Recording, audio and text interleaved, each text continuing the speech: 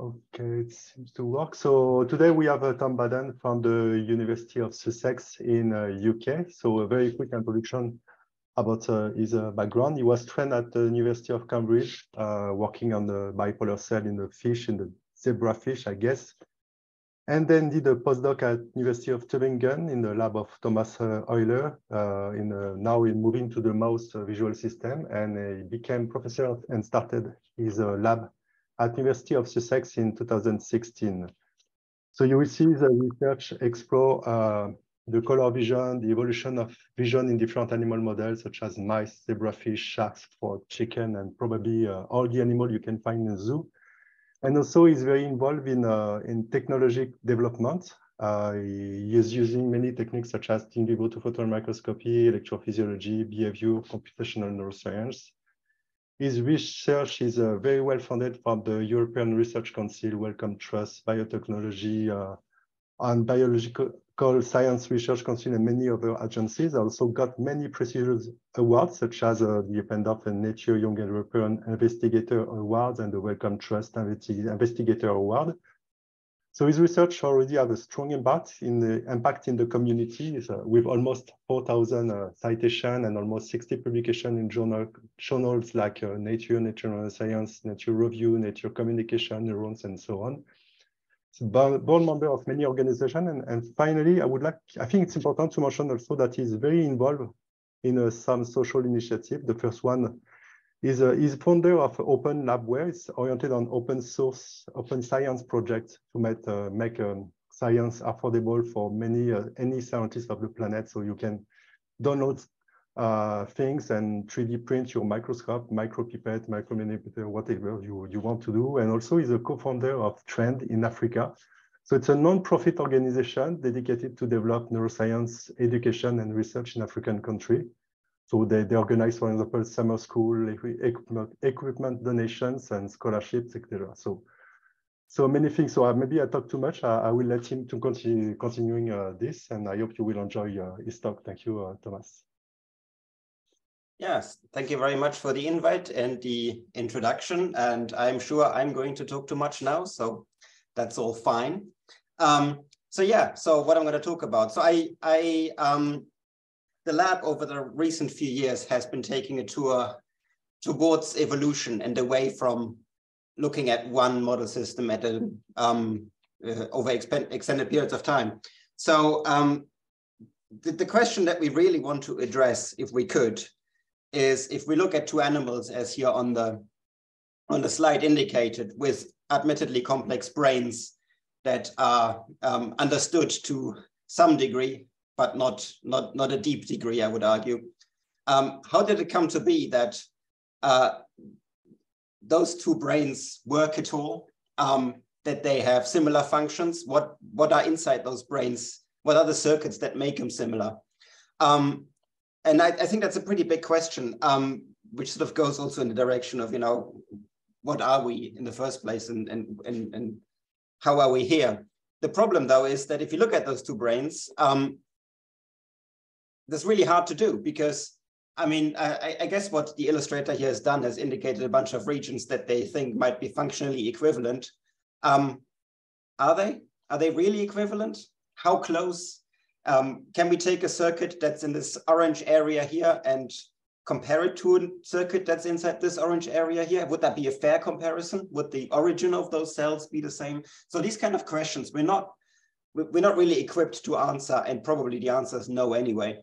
So to make slightly more useful headway in this big question, what we've been doing is we've been looking at one of the circuits that most vertebrates have, which tends to look more or less the same no matter which vertebrate you look at, and that's the retina, right? So what we've got here is just two schematics, one from this primate, one from this pigeon, that approximates roughly what the retina looks like. And it kind of always looks the same, right? You've got a bunch of photoreceptors here, you've got a bunch of ganglion cells here that form the optic nerve.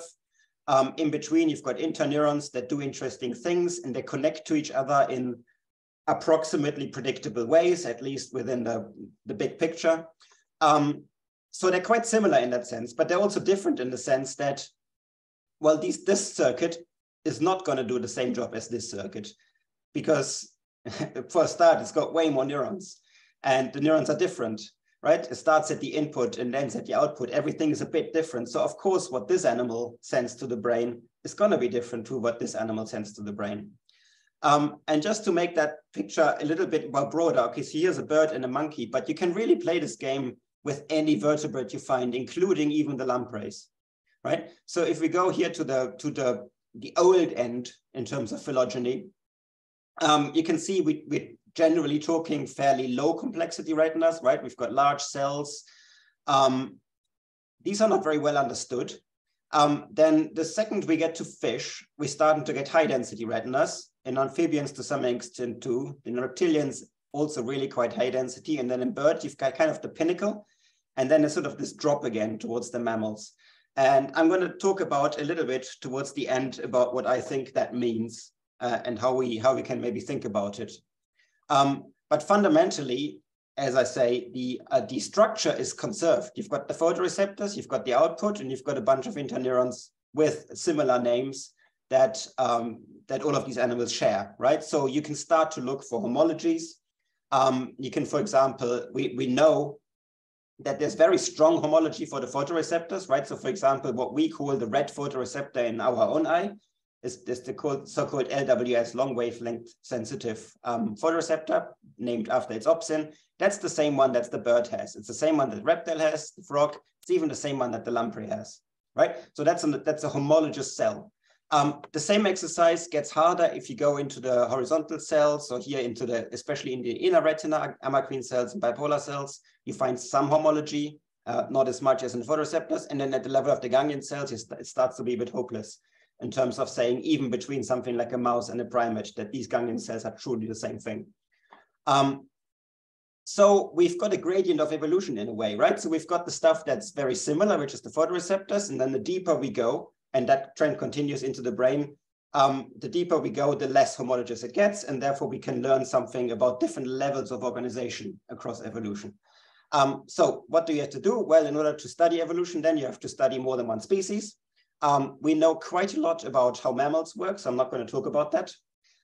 We don't know so much about how any of the other ones work. What I'm going to focus on in this talk is specifically birds, because there's only so much time in the day. And specifically, I'm going to try to understand, by looking at birds and taking reference to some of studies that have been done in other species, which traits that these retinas represent, like the sort of fundamental functions that these retinas can achieve. What of these are ancestral? What are really the core principles of how these retinas work? And which principles that we perhaps know from mammals are not actually the original state, but something that's derived, right? So derived isn't necessarily a bad thing. It just means it's changed from the original purpose.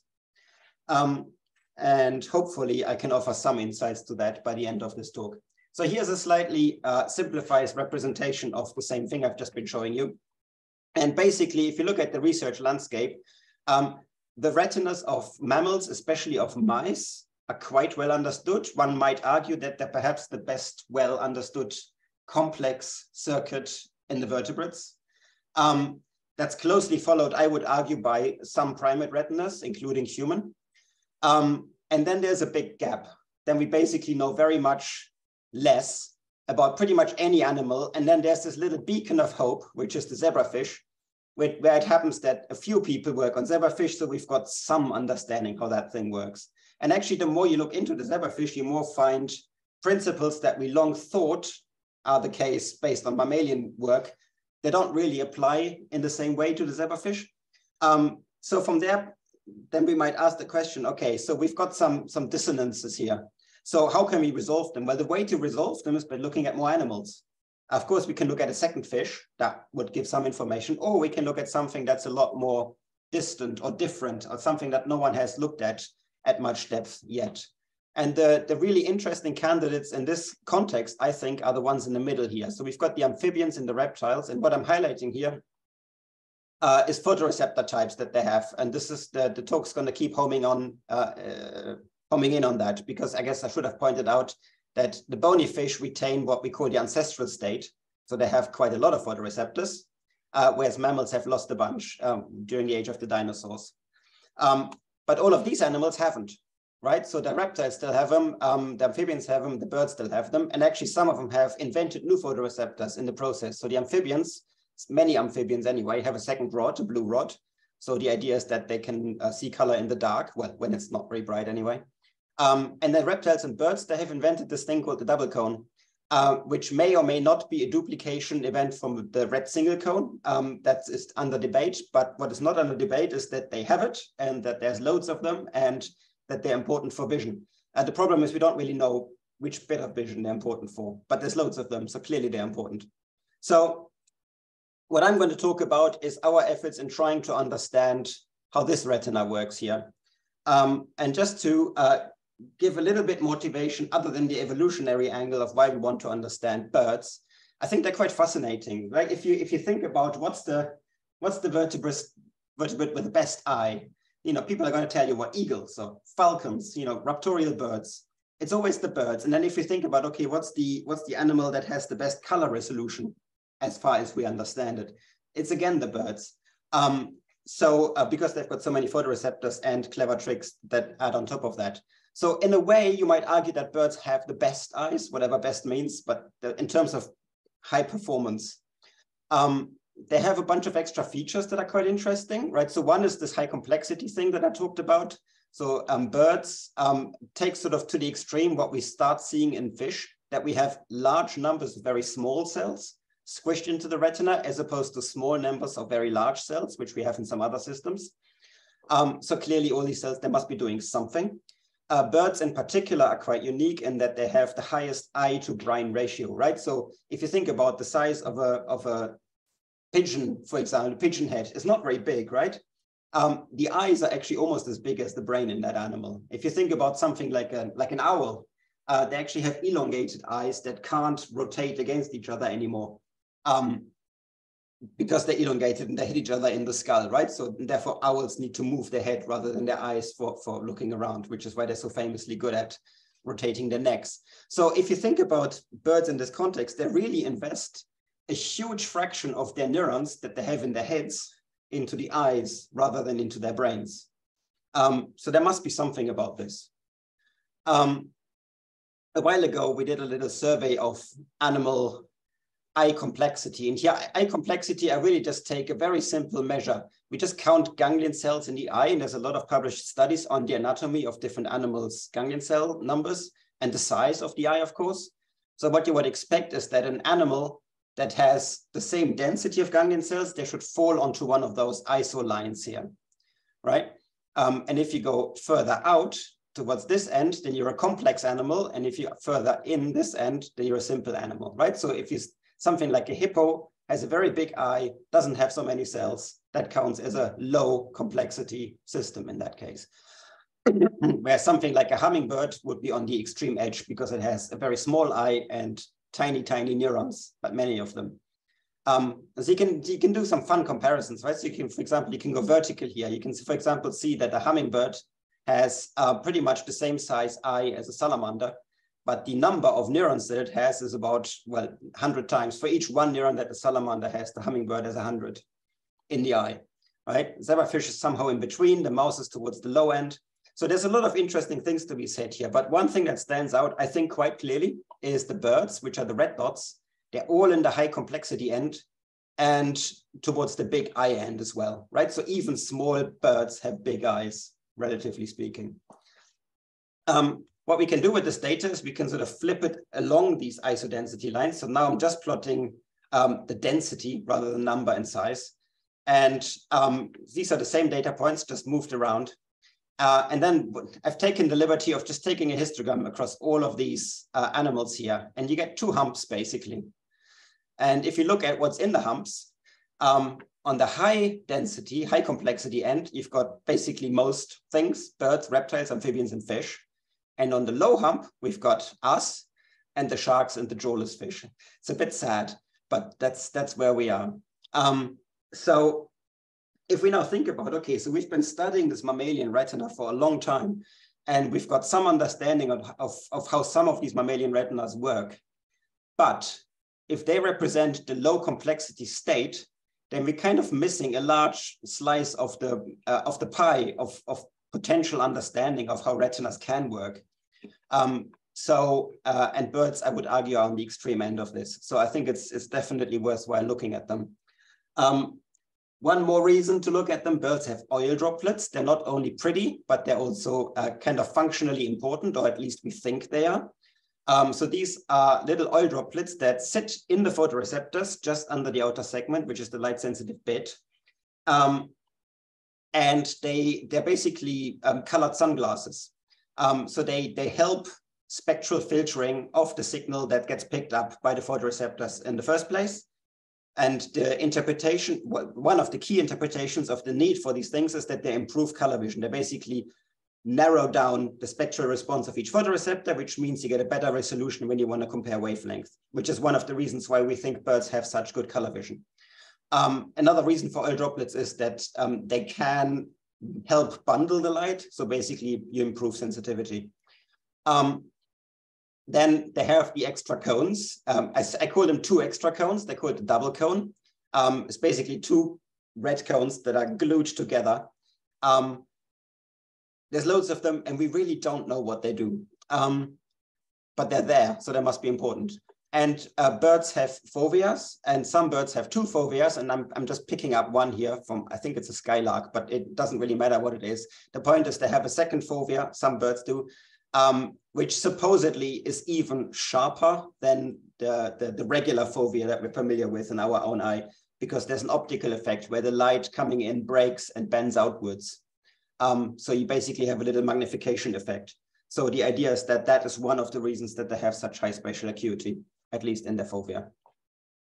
Okay, and of course birds are just cool, right? They do all these things that we don't do. They fly and they're lateralized. So, you know, if you look at a parrot, the left and the right eye are not the same. And also the behavior, like the parrots are right-handed or footed or left-footed, right? These kind of things, they go all the way into the way that these eyes are organized. So we can compare left eye and the right eye and probably find that they don't work exactly the same way.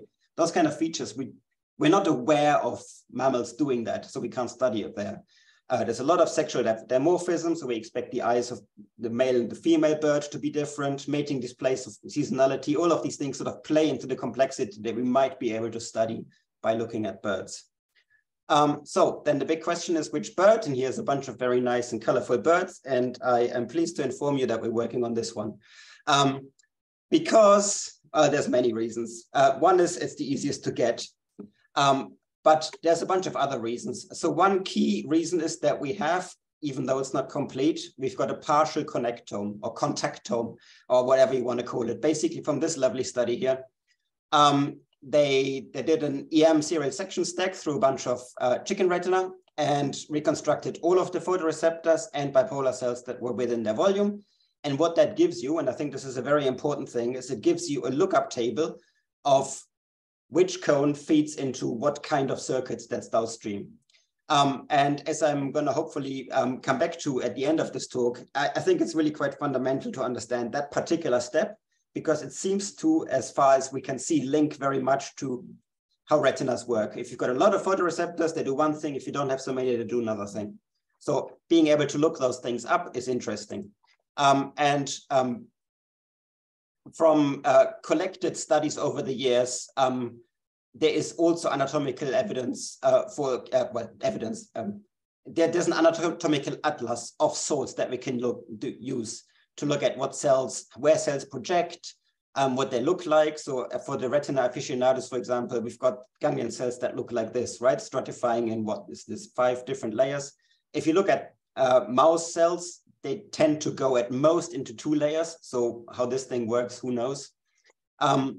We've got stratification already in the outer retina, right? So the photoreceptors don't all go to the same layer, they go to different layers, and the bipolar cells use that to pick their targets. So there's a lot of complexity that we just don't have in other species that we get to study here. In the chicken specifically, we have another wonderful thing, which is a transcriptomic atlas, which was released by the Saints Lab a couple of years ago. So we have some sort of overview of the numbers of cells that we are expecting in terms of type diversity and that sort of thing. And if any bird is going to end up being genetically modified in a stable and useful way, probably chicken is going to be the first. They have been modified to some extent, not very useful for our studies here. This is just GFP, for example, but this is the direction that the field is going. So once those transgenic birds hit the world stage, you want to be ready for them, basically. So, but the big problem with all bird retinas is there's really just no functional data at all that you can look at, other than you can look at behavior, and there's behavioral studies, of course, and they show that birds are good at seeing things, okay? And then there's electroretinograms, which is a non-invasive way of understanding roughly the sort of stuff that goes into the eye in the first place. So what the photoreceptors might be doing, to some extent bipolar cells. So you're lacking this big in-between computational finesse thing that we want to understand. There's just no data on it. And the reason there's no data on it is, well, not many people have tried to get data, but even the ones that have tried have mostly failed. And the reason is it's hard. So bird retinas have this really annoying tendency of generating these pathological waves of this depression. Basically, you can take a bird retina, open up the eye, and just poke it, and you can see with your naked eye how there's a wave propagating away from the place where you've pricked it, and all of the tissue that's left behind is left in a weirdly depressed state. It doesn't want to respond to light anymore for quite a long time. It's all a bit broken. So that happens in birds, which means that if you take that retina and you dissect it and you put it in your recording rig, hoping to record something, chances are you've already killed it. And that's not good. So we've been playing for a long time on this problem, and we've hopefully solved it. We think we've solved it. So basically, by a combination of being very particular about how we dissect and actually bathing the tissue in a, basically stopping synaptic transmission during dissections so that these waves can't spread.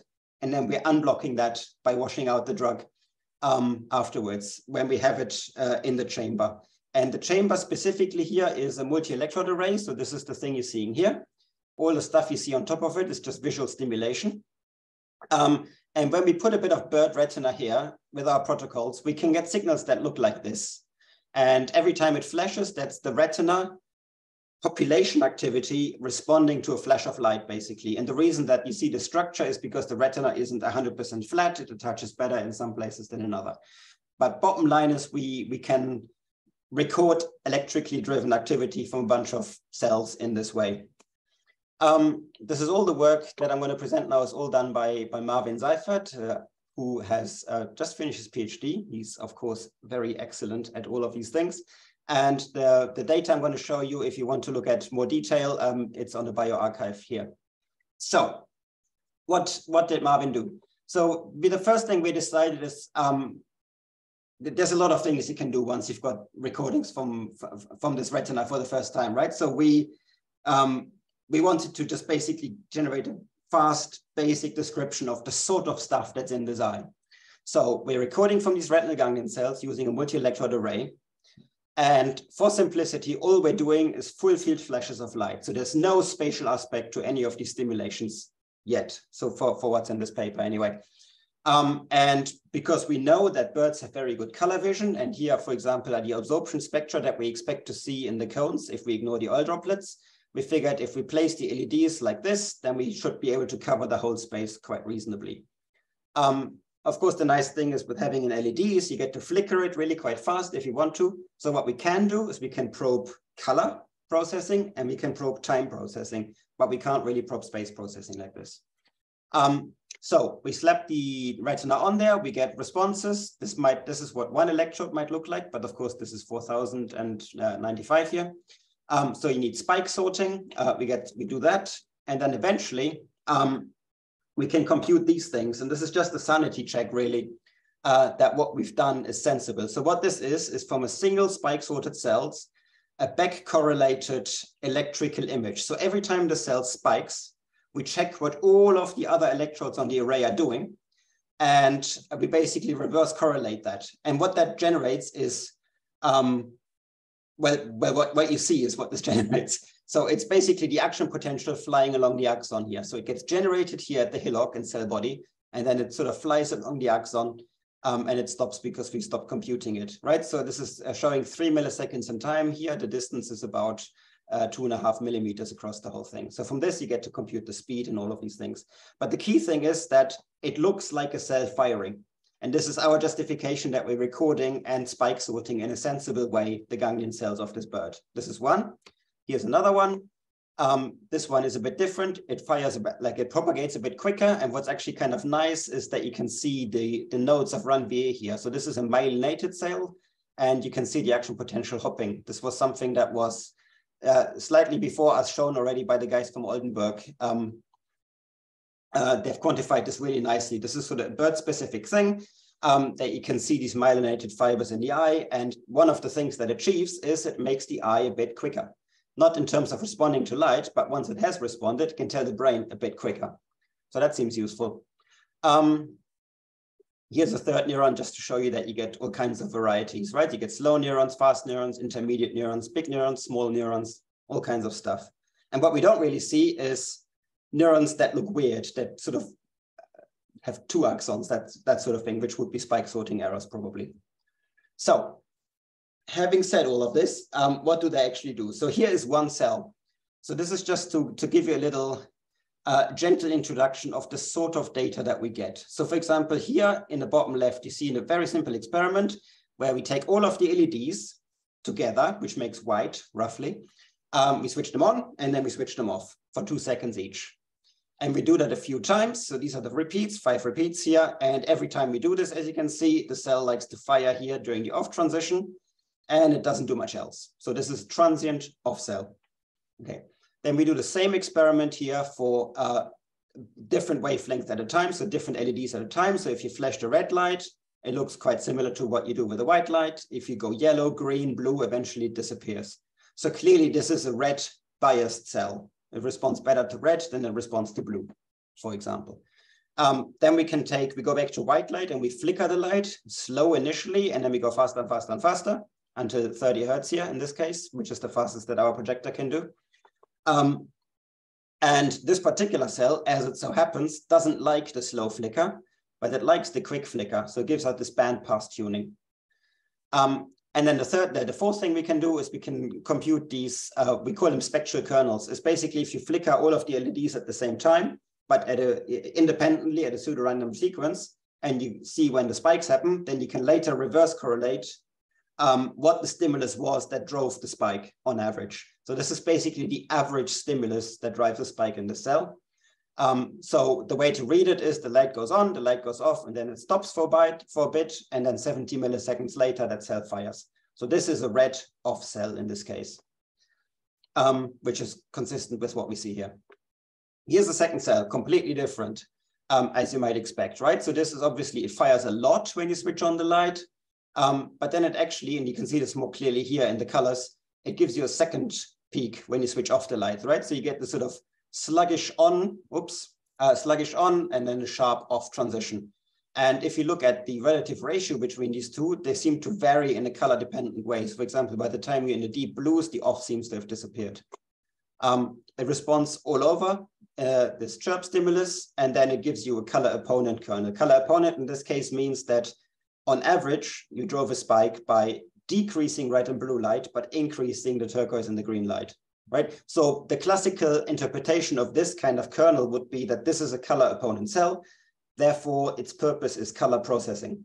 Whereas this one, the one in below here, is a non-opponent cell, and therefore its purpose is not color processing. It's going to do something about grayscale coding. Here's another cell, just to show the diversity. This is also an on-off cell, as you can see here, but it's much more transient than this one. And it doesn't like the fast flicker in this case. And one last cell, here's an on cell, is very transient on. So in that sense, it's very similar to this off cell. But what's quite different to it in this case is that it's extremely selective to wavelength, much more selective than this one. It doesn't like flicker at all, right? So you wouldn't know you have a cell if you only played a flicker. And it doesn't give a kernel, which is probably related to the fact that it doesn't like the flicker, because this is also a form of flicker, right? So this is a ridiculously sensitive cell, right? Unless you give it a red LED flash, basically it doesn't want to respond, okay? Very selective.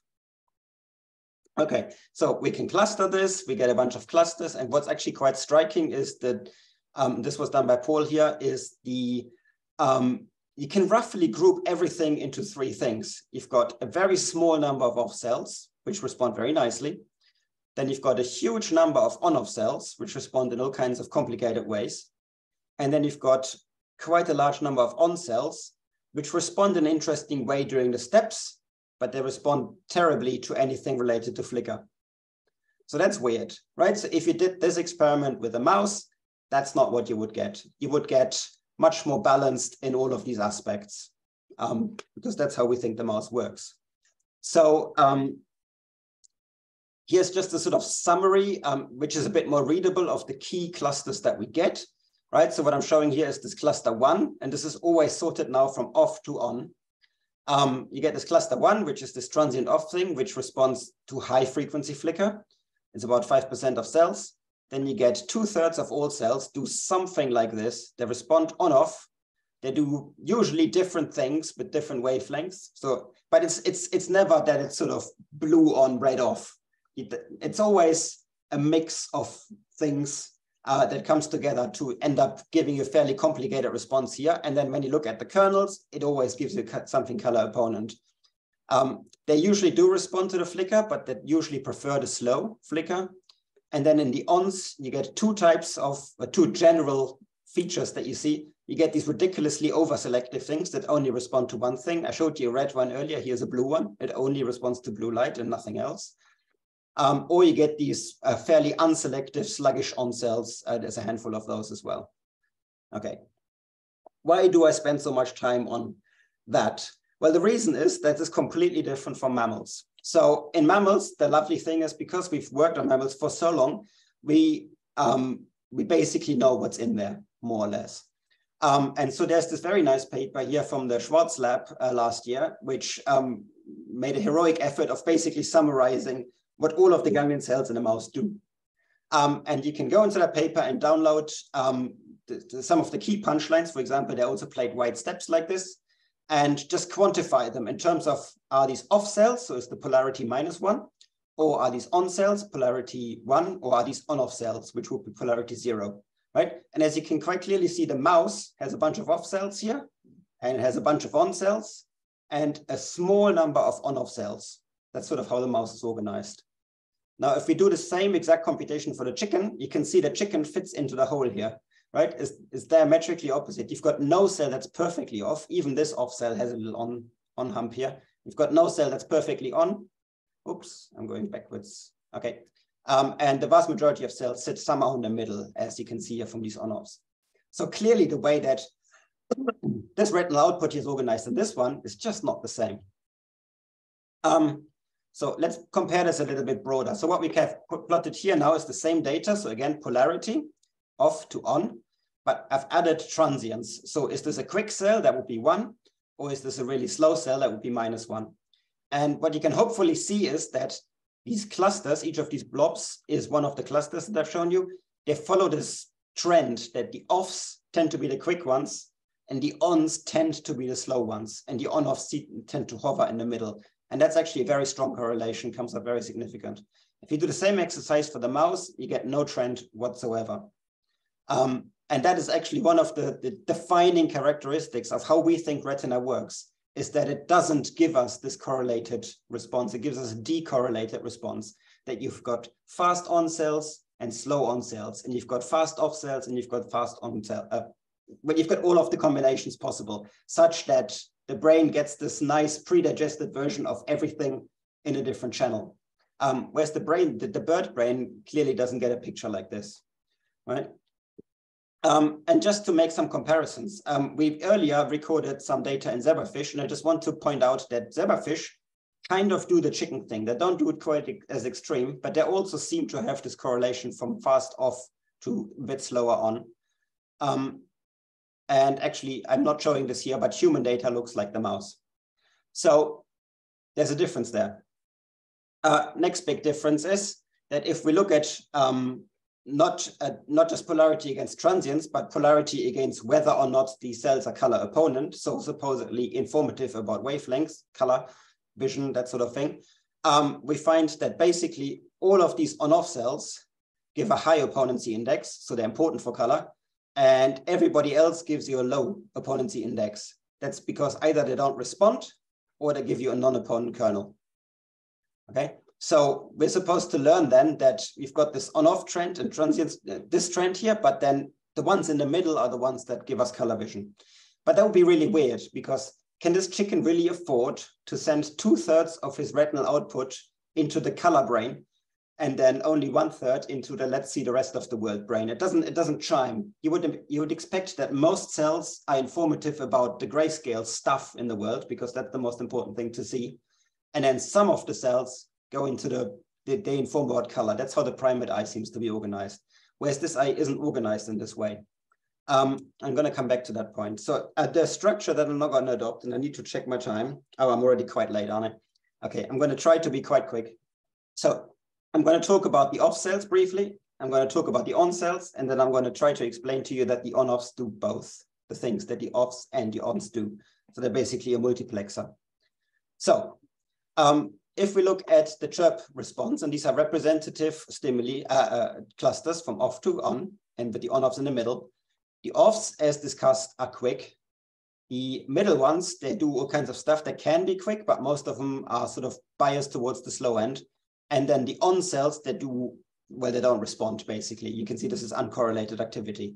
So we can take a Fourier transform of these and then basically quantify them as high and low frequency preferring or nothing. And if you plot this Fourier spectrum for all of the clusters sorted from off to on, you can see there's a trend. It goes from fast to slow to nothing. Yeah. So a very obvious trend. So clearly the offs are for fast stuff, and they're the only cells in the eye that can follow the fast flicker, right? So if the chicken needs to be fast, it has to use its off channel, really. This is just to show that they phase lock quite nicely, right? So at all of the frequencies up to 20 Hertz in this case here, you get nice phase locking. And we can quantify the phase locking. And what's really quite interesting about this, so this is just the vector strength. So how well do they follow? And if the line is high, that means they follow well. And this is against frequency. You can see this off cluster does it really well. The C2, which is the next best one, does it kind of well. And then the rest ones, they don't do it really well at all. They're plotted here in the background. But what's kind of funky about the whole thing is that if we look at these fast clusters during fast stimulation, then they phase lock to the off, meaning they do what they're supposed to do, right? You've got an off cell, you flicker the light, and it responds every time the light switches off. But when you look at these cells or any other cell for the slow frequency stuff, they actually phase lock to the on. So even the off cells, which are supposedly fast, actually do slow on stuff if you give them slow flicker, right? So they basically they switch polarity depending on the frequency. What's also kind of fun is, given that we have these electrical images, what we can do is we can compute the speed, the conduction speed. And if you expect that the off cells do the fast stuff in the eye, they should also have the fast axons. And that seems to be the case. It's not a huge trend, but here's the off clusters. And then if you go to on-off and then the different types of on clusters, you can see there's a bit of a trend there. So it seems that these fast off cells are also the ones that have the fastest axons. Okay, so what else can we say about the off cells? Well, what I can say about them is that they're really, really boring. So if you give them different contrast steps and you just see how well they respond, they're basically linear. So that's nice if you want to inform about achromatic information in the world, but it's not very interesting. If you take the off fraction of the on-off clusters, so because they respond to on and to off, you can analyze them as both. If you take the off fraction of the on-off clusters, they do the same thing. If you look at the wavelength selectivity of these off clusters, they basically follow the red opsin, which sort of suggests very strongly that they're driven by one of the red photoreceptors. And remember, in the bird, we've got the standard red and that weird red that we don't understand. So it could maybe be driven by that. That would be interesting. This is also true for the off fraction of the on-off clusters. So it seems that all of the off signals, whether in the off cluster or in the on-off cluster, but the off bit, they all kind of do the same thing, right? They're basically fast, homogeneous, linear, achromatic, right? So just think of them as a fast, boring system. They basically tell you quickly what's going on without giving you much detail. Okay, let's look at the ons. The ons are completely the other way around. So here's one of the on clusters. If you look at how it responds to different wavelengths of light, this is a fairly broadly tuned cell.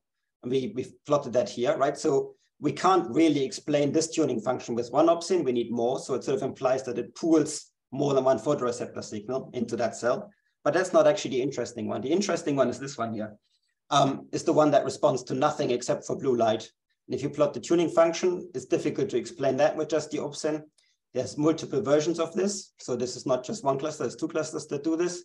And there's the red version of the same thing, right? So these, and what's really important here is that these are narrower than an opsin, right? So we've got a system that is non-opponent, right? So it's not a color vision system in the classical sense. However, the spectral sensitivity function is, you can't explain it without having the opsins talk to each other in the circuit, right? So really what this is what Cortex people might call a hue cell, right? One that is one step past opponent C. So you go color opponent, and then you clip half the opponent C. You clip basically below zero, and then what's left above zero is narrower than the original input. This is how we think color processing works in the primate brain, for example. It seems that at least some of the cells in the chicken do this in the ganglion cells already. Yeah, here's the primate reference. So here's this classic paper from 1980 where this guy Zeki showed that when you record in cortex primate, in the cortex of a primate in color areas, you get tuning functions that are basically narrower than opsins. And they coined this idea of hue coding.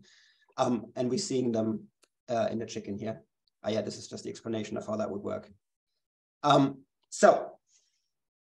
course, we can describe this color stuff, but it's a little bit more useful to put it into an actual quantification. So what we've done here is we've quantified what I call color dominance. So that means if you can drive the cell better with a stimulus that is not white. So if you flash a blue light, it responds well. You flash white light, it responds badly. That means it's a color dominant cell. It's easier to drive it with color than with white.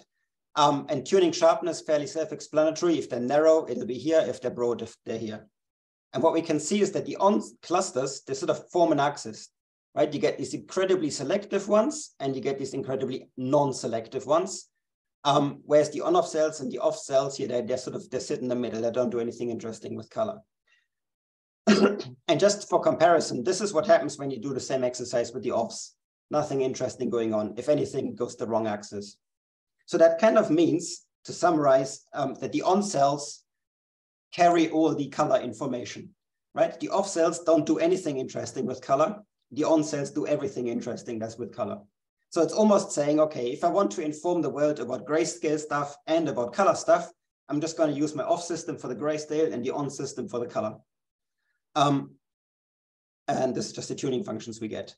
So where that really becomes interesting, I think, is when we now consider the on-off, right? So if the off have these properties, the on have these properties, what are the properties of the on-off system? And long story short, I'm going to try to convince you that they do both at the same time in such a way as to save on the optic, so basically save wave bandwidth on the optic nerve, basically sending two messages at the same time. So the idea is this classic multiplexing. Engineers have been using this for a long time. You basically have a bunch of fairly simple messages on one end, but your cable isn't thick enough to put them all in parallel. So you combine them in some sort of clever way at a multiplexer end, and then at the other end of that cable, you demultiplex them and you recover your original signals. So if we think of the eye as the multiplexer and the brain as the demultiplexer, then maybe the optic nerve carries these weirdly compressed messages. Wouldn't that be nice? So one evidence in that direction is if we look at the kernels that we see in the color opponent cells, they tend to be opponent, as you can see here, but before the spike, they tend to converge to a non-opponent bit. So there's always an opponent fraction and a non-opponent. So it's like color and not color at the same time, just separated by time. And we get that in a time compressed version, or we get this in a time dilated version in different clusters. right? So we can throw that all together and basically just, so if we time align them, basically stretch them all to be one time unit, then on average, this is always the case. We have a long time period that is opponent, and then just before the spike, it goes non-opponent, which means that in principle, they carry both the color and the non-color information, if you can decode it on the other end. And just the second way of looking at the same problem, this is the step responses to all of the colors here indicated in the different colors, and to the white step, which is the black line, for on and off. And hopefully what you can see is that if you do this for off, they all have the same shape. So no matter which wavelength you use, you basically get the same shape. And the amplitude varies as a function of which of the ones you've picked, meaning that you can't really look at the response and say what the color was unless you knew what the intensity was. So this is not informative about color. Whereas here, for example, the red one is nice and transient, the blue one is nice and sustained. So you could look at the temporal envelope of this response and have some sort of opinion of about what the color is. So to do this slightly more principled way, you can do a principal component analysis, and I'm just plotting the first two principal components for each of these versions, and then plot them as one does into this nice two-dimensional space, PC1, PC2. And what you can hopefully appreciate here is that all the white responses of different intensity, they just follow PC1. Whereas the color responses, they have a tendency of sitting at a fixed point in PC1 and following PC2. So basically, the amplitude of these responses is informative about intensity, but the time course is informative about the wavelength, right? So you basically have both kinds of information in these. That completely fails in the off responses. It doesn't work at all. Okay, and this is just to show that you can do this for individual clusters, so let's skip that.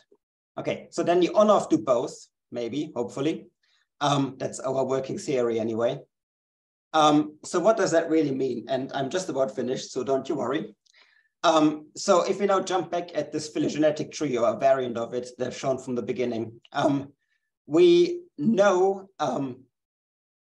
that different lineages have different photoreceptor complements. And as I pointed out in the beginning, the ones in the middle here highlighted in yellow, they're the ones that have retained all of the original stuff and sometimes invented new stuff, for example, this double cone. Whereas the mammals have specifically lost the middle two here. And something similar happened also in the cartilaginous fish, so sharks and rays and skates. They've lost different ones, but still they've lost some. And lampreys, let's ignore them for a while. They're a little bit outside of this argument here. Then basically what you can see is that stuff, complicated stuff, sort of gradually evolved over the early vertebrate lineages. For example, we're starting to see proper rods, which we don't see in the lampreys yet. And then develop these things, the oil droplets, they're actually quite old. And all of these species, there's representatives that have them. And then we invent these new photoreceptors, right? So we're building complexity at the input level of these retinas. And then along come the dinosaurs. The mammals get pushed into nocturnal niche for hundreds of millions of years. And many of these amazing things that have been evolved weren't very useful at the time. So they lost them, right? So the mammals lost the oil droplets, and they lost 2 of their 4 cones. And as a consequence, they have now basically a spring cleaning. This is a spring cleaning event in the retina. It allows you to clean up some of the weird hangovers that must have accumulated as this complexity evolved over time. So if we think of it that way, then if we just sort of compare the overall characteristics of these retinas, maybe we can see some patterns. So one of the things you might think about, for example, is how do these retinas work for on and off, right? So for example, is on and off well segregated, as it is in mammals, that gets an arrow up? Or is it poorly segregated, like in chicken, then it gets an arrow down? And we can actually look into existing literature, and it looks like these are all down arrows here for these other species. Where there's a question mark, is I couldn't find literature to support either way. Or are on and off balanced, right? Do you have the same number roughly of on and off cells? Or do you have like mostly on cells or mostly on cells, off cells?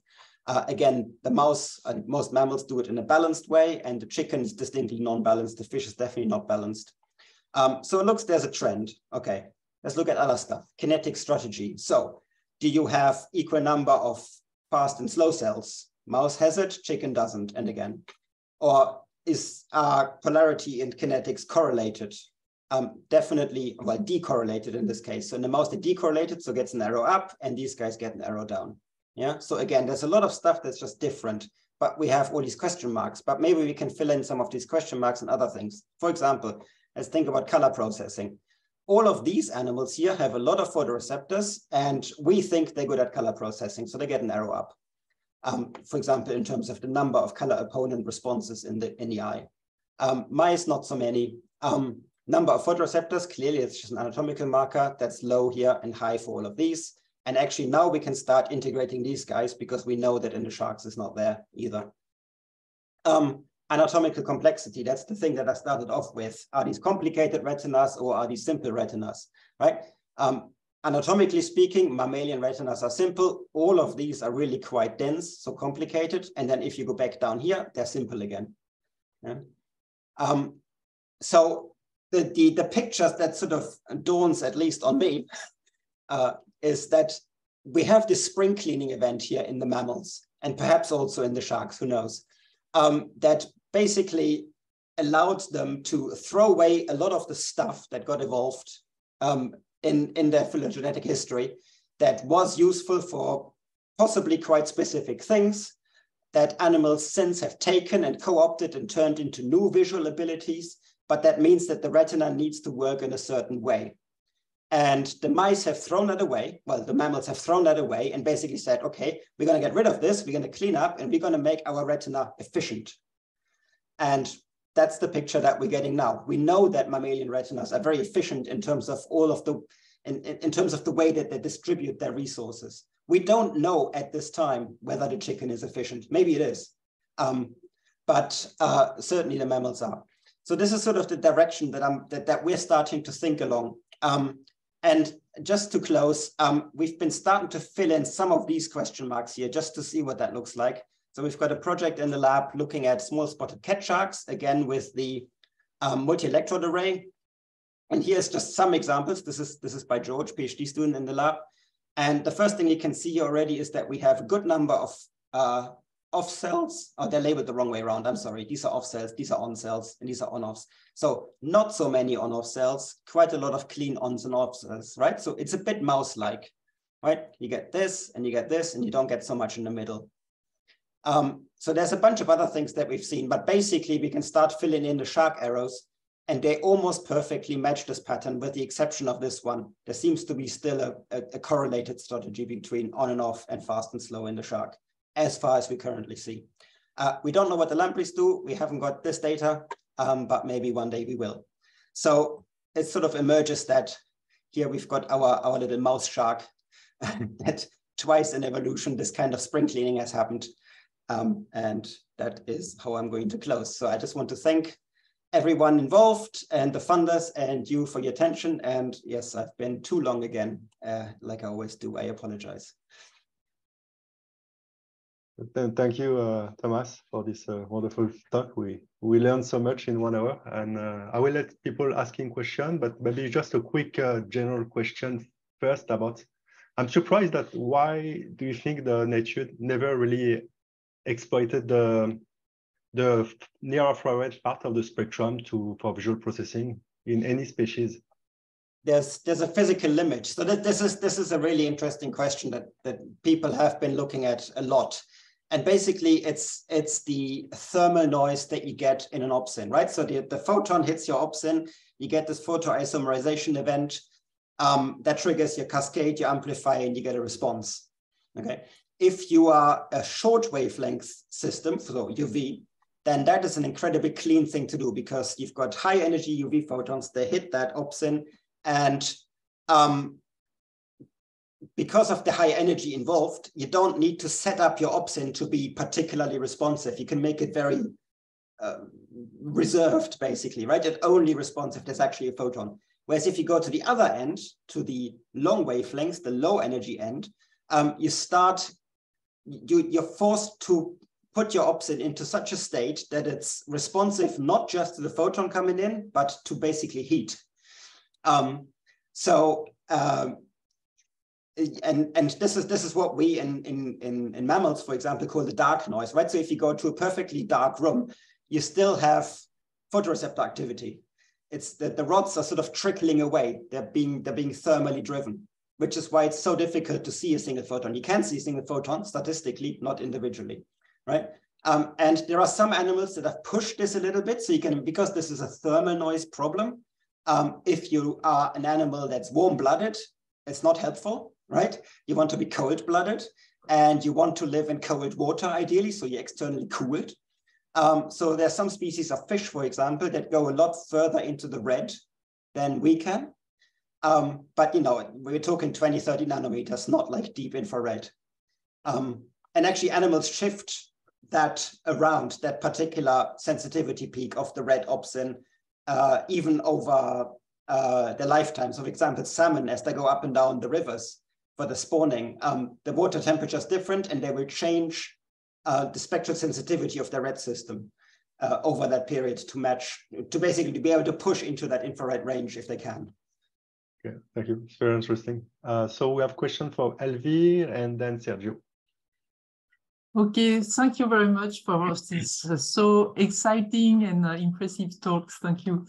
And I just was wondering where the human retina fits in your big picture. Yeah, it's like the mouse. It's the extreme of the mouse, I would argue. So one thing that was quite surprising when the transcriptomic analysis of the chicken came out 2 years ago is that the chicken has roughly the same number of ganglion cells in terms of type diversity as the mouse, right? I would have expected it to be higher. Well, I guess that's what it is. But one thing that's never really changed, and maybe people watching can correct me on this, is that the primates are nowhere near the number of mouse ganglion cells, right? So in primates, my current number is maybe 20 odd that I've got in my head. Because what the primates have done, of course, is they've gone for this fixated, foveated strategy, right? So you invest hugely into the ability of seeing extremely high resolution spatially. The only way to be able to do that in a sensible way is to always fixate on stuff that you want to see, right? To do that, you need a cell that is high resolution. That's why we've got midgets. But the second you've got midgets is you basically, that's half your retinal real estate, right? What, 40% of human ganglion cells are midget cells-ish, I think. So you're pushing away all these extra functions. And then you're supplementing them with paracel cells, which are actually not all that big. They're quite small as well, but they're really quick, right? So now you've got this ridiculously high resolution spatial vision system, and you've got a fast system. You've got the on and the off versions. They tell you about color because of the way that the human retina is organized, right? So you basically have most of the stuff that you need, maybe, in 4 cells, right? So this is sort of the extreme human strategy. And of course, the primate retina in general has other cell types that do other things. It's just in terms of their numbers, they're much more subdued. And I mean, people have argued that one reason we get away with this is because we've got this big, amazing brain that can take these really general inputs from things like midgets and paracels and turn it into a perception of the world. But maybe if you don't have that luxury, then you need to process much more deeply in the eye before you can send things to the brain. I'm sure there's exceptions to this, but I think that's sort of the general direction that makes sense to think in. Thanks. So Sergio and then Stefan. Thanks, Tom, for the presentation. It's been really a blast and I learned a lot today. So I have actually 2 questions and sort of you already started introducing the answer to the first one of them, because the first one is technical. So yeah. When you are like analyzing this on-off and on-off cells, do you also regard the location in the retina? Because yes, like primates, we do have a phobia, but also birds have like a region that it's like sort of adapted to be a phobia. So do you find that maybe these on-off like more versatile cells are more associated with that region perhaps? Wouldn't that be amazing? Yeah, so we haven't done that for many reasons. So one, this is our first attempt of understanding anything at all in a bird. So you have to go for the simple bit, right? Going straight for the fovea would be tricky. chicken don't have a fovea. Chicken have what we call an area centralis, which is basically a fovea where the actual fovea bit is missing. So fovea just means that the tissue is pushed away to expose the photoreceptors, right? So you've got loads of neurons packed very densely. It's just not a fovea. The punishment that you get with a fovea or an arrangement like this on a multi-electrode array is that the retina gets really thick. And that's bad news for trying to extracellularly trying to record from the axons, right? And I think that's also one of the key reasons why there is not so much fovea data even available for primates, because it's really hard to get, even though by this point, we've got a very good understanding of what the peripheral primate retina does, at least from the point of view of the ganglion cells. But yeah, no, you're absolutely right. Maybe you've got loads of these on-off cells in the fovea, and that's how it works. Yeah, I was just curious because this is actually linked to my second question, that it's a little bit more philosophical, so to say. So have you worked with like a paleontologist or like an archaeologist? And the reason I'm saying this is because you're studying sharks and you're studying birds. So when I read the title of your presentation today, the first thing I came to my mind was dinosaurs. So just like to follow up with the thread I'm trying to open, like we know nowadays that evolutively speaking, birds are very close to dinosaurs, but we don't know so much whether the visual system is also related to them. But at the same time, sharks are much like before dinosaurs appeared, like they are more ancient. However, you are showing that sharks are more similar to mouse, which are much more evolved than mammals. So do you think that then, evolutively speaking, birds have evolved more than sharks, and we mammals have like devolved to go to a structure that was like maybe more efficient at a visual level? I mean, there's so many aspects to this. So sharks do have very slow generation time, right? So they evolve at a lower, and the genome doesn't reshuffle quite as readily as in other species. So they do evolve slower. Having said that, they've had time. You know, I would expect that what we find in a shark eye today is going to be as close, as optimal as that shark is ever going to get it for the shark visual environment. In much the same way that that's true for probably any animal that we can get our hands on. But in terms of trying to understand what maybe the dinosaurs were thinking, my money would be on the dinosaurs having absolutely excellent vision, probably in no way inferior to what we see in modern birds today, probably better in some cases. So Jurassic Park was wrong. Sorry? Jurassic Park was wrong. Oh, I'm sure they was. I don't know. But I mean, think about this, right? So some dinosaurs have huge eyes, you know, like this. No, like this. So there's no bird that has that, because birds, well, most birds fly, and the big ones have big eyes, actually. We should look at an ostrich now that I'm thinking of it. Yeah, but yeah. I would expect that the circuit architecture of what the dinosaurs had is maybe not all that different to what we see in some birds today. You know, and if you look at the tree, the complexity, so the dinosaurs are where? The dinosaurs are here, right? It's fairly new, yeah, in the grand scheme of things. But that's why, like, looking at this, it looks like we are going back to the point of the manta ray. You see, because but like, that would be convergent evolution, probably, right? So yeah, the point is that exactly, because it's something like illogical at the same time, you know. But it's funny, like the way that you represented was like the first thing that caught my attention. Like function-wise, we are going back to that level, and structure-wise, we are also going to that level. But you have to work with what you have, right? So if there is, I mean, it's specifically the mid-wavelength cones that are missing, in particular in the mammals. So if those cones contribute something special to the circuit, and that's gone, you can't have it back. You know, now mammals have been living in the day and being extremely reliant on vision for much time, right? If they could have easily re-evolved those circuits, they would have done it. So you are actually like helping me a lot with these questions too, because that's what actually was going to ask you. Are you planning to look at retina from nocturnal birds? Because this may be also something relevant to understand like the efficacy of these on-off cells regarding You're completely right. But I think the first step would be to look in the chicken with less light, because the chicken also has rods. So the first question would be, if we stimulate it at a level that only the rods should be able to see, do we even see the same thing? Or is it completely different? It's fascinating. Like today, you like mind blow me with this. I may think about doing some research with birds. Good.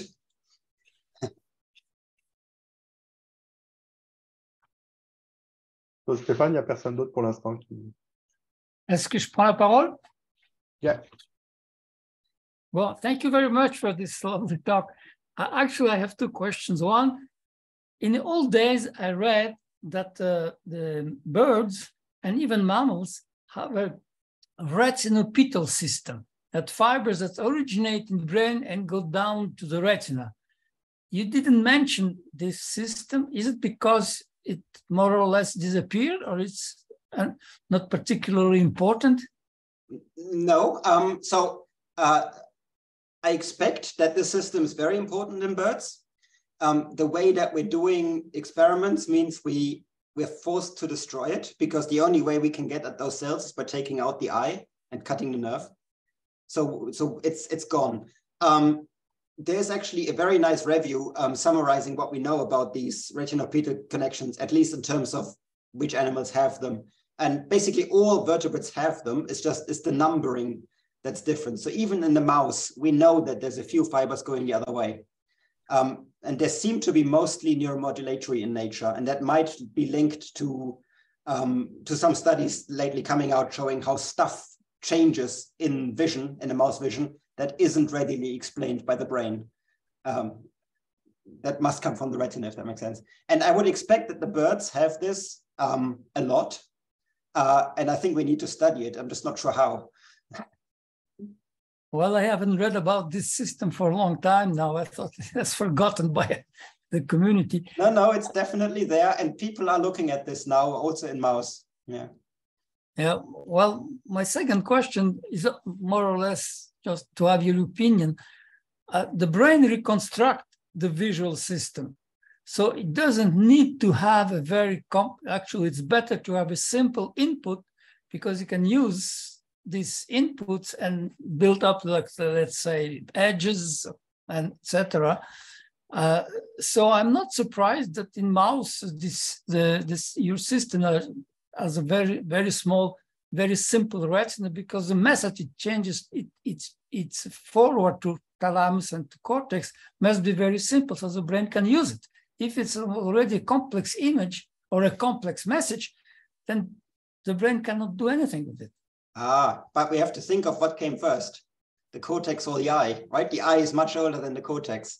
So I completely agree that one strategy, which evidently works very well, is what we do, is sending fairly simple messages to a brain that can deal with that information and reconstruct. But I would also argue that another strategy is to do a lot of pre-processing to the point where you could almost wire your ganglion cells straight to your motor neurons. Maybe that's the extreme view, but like something like this, which then means that you don't need such a big brain to do good vision or to do good visual behaviors, right? So if we think about the very origins of where the vertebrate eye comes from, we're talking Cambrian shallows, right? So basically, animals had just about evolved to be able to move at all. Right? Animals used to be stuck to the sea ground, and then they started to get some locomotor activities. At the very same time, we see the emergence of eyes, and we see the emergence of primitive brains. So those three things come together. And the big idea there is that animals started to be able to move, therefore they wanted to eat each other, and therefore they needed to see their prey or stop being eaten by seeing your predator. And therefore you need all three things co-evolving.